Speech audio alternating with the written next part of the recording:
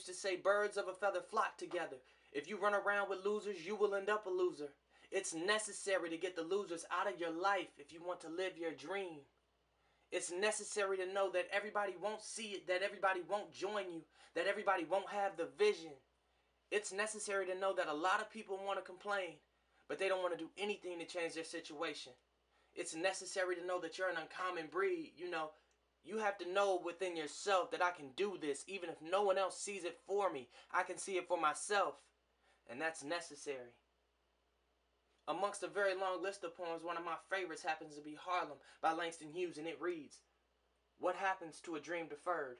Does it dry up like a raisin in the sun, or fester like a sore and then run? Does it stink like rotten meat, or crust and sugar over like a syrupy sweet? Maybe it just sags like a heavy load, or does it explode?" See, I've got a vision. You ever had one?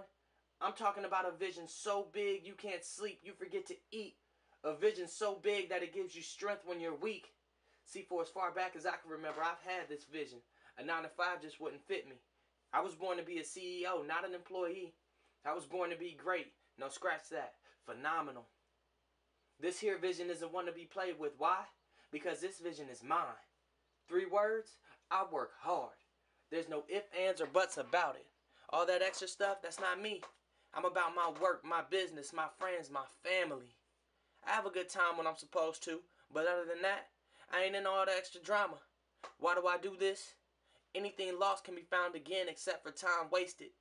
A vision without action is merely a dream. Action, it's the grind, it's the hustle, it's the persistence. When you want to succeed as bad as you want to breathe, then you will be successful. My work attempts to push limits. It's aimed to display my work in a way that is exclusive. Because see, to be privileged to create is to be privileged to give life to a mere idea. My process is unique. I invest the time necessary to put forth a product that will stand out amongst others, stand the test of time, and captivate and rely on a clear message. I aim to deliver what I or someone else may see mentally in a tangible form. Regardless of clientele, my artistic goal remains invariable. I strive to create a product so influential that my work may see ranges of this world that I may never have the opportunity to physically see.